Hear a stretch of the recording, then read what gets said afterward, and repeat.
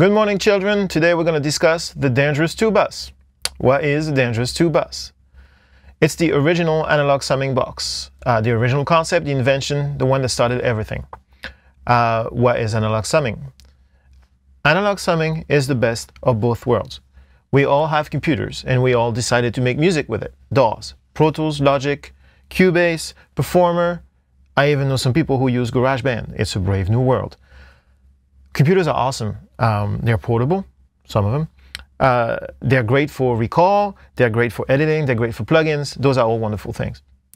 Some of us might have identified problems with that workflow, maybe tonal problems or gain management problems. Things that computers are not necessarily the best at. What the dangerous 2 bus does is it brings 60 years of tradition of gain management and tone in the analog domain into the world of computer recording. And I'm going to show you how. First, you need converters. You bought them, you use them. I use 16, anywhere from 8 up is good. 16 channels coming out of my DAW into the 16 inputs of the 2 bus. Coming out of the 2 bus, 2 channels of my summed material into an A to D converter back into my DAW. So really, it brings back the old paradigm of having a 2-inch machine, a console, SSL and Neve, depending on your self-respect and aesthetics, and then a 1/2-inch machine to print back to. We're having 2-inch console, 1/2-inch, DAW, 2 bus, DAW. The difference, of course, is that it's modern, it fits into the 2U rack, and you don't need a tech to maintain it. All right, let's take a look at the hardware. This is a 2 bus LT. I have a 2 bus and a 2 bus LT in my rack. First, let's talk about the mono buttons. Why a mono button? Well, say you send your bass drum to output 1 and your snare drum to output 2. It's going to go boom, chack, boom, chack. So if you hit the mono button, it goes boom, chack, boom, chack. Much better, unless, of course, you're mixing a Beatles record. As a side note, I think it would be interesting to discuss the difference between the 2 bus and the 2 bus LT because I get that question a lot. First, they sound the same. They sound the same. Did I mention they sound the same? They sound the same. Otherwise, there are physical differences. So, for example, this is a 2 bus LT, it's 1U, the 2 bus is 2U. That's pretty obvious. This is a high quality pot right here, whereas on the 2 bus, it's a stepped switch. Another difference is here you see a switch that's not on the LT. It's a plus 6 dB switch for the 2 bus. That is used in case you're stuck in the DAW with your fader maxed and still not enough gain on something, say vocal. You press plus 6 dB here, and now it's loud enough. It's a crush really. You should be able to gain stage without it. In the back, we have 2 D subs for the LT and we have dedicated XLRs for the 2 bus. This is the expansion port. And that is cool because it lets you daisy chain several 2 buses without losing any channels. So if you have 2 of them, you get an actual 32 channels of summing. How would you choose between one or the other? Well, if your converter has XLRs in the back, you might want to go with the 2 bus. If your converter has D subs in the back, might make sense to go with the 2 bus LT. If you need plus 6 dBs of analog gain, 2 bus is the way to go. If you only have 1 rack space left in your rack, LT is the way to go. That's it for hardware. Let's talk about software. If you haven't used analog summing, you are used to send everything in your session out the same pair of converters, probably output 1, 2, right? Bass drum, snare drum, everything goes to output 1, 2. Let me show you a session that is set up for analog summing. If you look here, you'll see that my kick is going out to 2 bus 1. All my kicks, I have 3 kicks here. My snare drum is going to output 2. My overheads go to output 3, 4. My tambourine goes to output 5, 6. My bass is bussed into this aux here and goes to output 9. My bass bow, which comes on the chorus only, is on 13, 14. My acoustic guitar goes to 2 bus 7, 8. My violin goes to 13, 14. My banjo, everybody needs a good banjo, goes to output 13, 14. Vocal goes to output 10. All my effects, reverbs, and delays go to 15, 16. And then these 2 tracks to the right here, this is my return, which is the feedback from the 2 bus into the computer.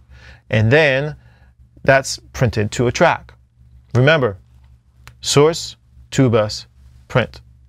So again, the idea is that instead of sending everything to output 1, 2 and get this big block of sound, you use your dedicated converters, as many as you can get, and send separate stems, as they say in movie mixing, and in order of preference. So for example, my preference is transient heavy stuff. So I will separate the bass drum and the snare drum, anything percussive. I will separate the bass and the vocal. Yes, vocals can be percussive. I don't care about pads that much. The other advantage is that I can tell my assistants to set up that session the same way every time. Two advantages to that. Number one, I can come to the studio later. Number two, well, I always know where my bass drum is, and I always know where my snare drum is because they're always there, which saves a lot of time when you're mixing. Let's listen to some music. Let's listen to this session because let's not forget this is all about music. This is a Will Knox song called Footprints on the Moon.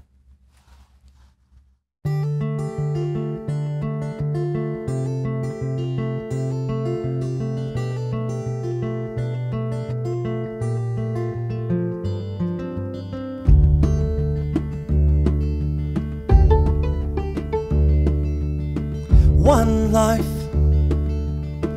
too little time to start a love that was meant to last.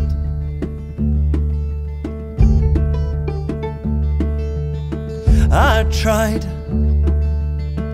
to fight the fists of time,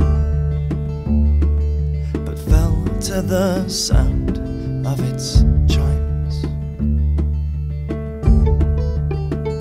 So I pray our souls are saved in a life beyond the grave, that our hearts don't waste away like two canaries in a cage, when all that remains of this human race is footprints on the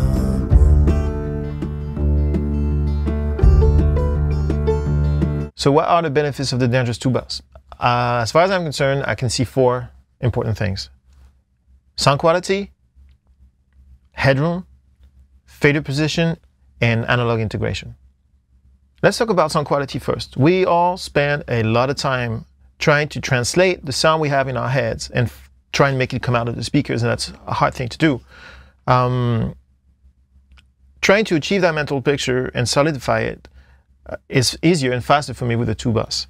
I get a stronger bottom, very strong center, and then I don't get that 3K, you know, that thing that hurts your eyes when you listen loud. That's gone.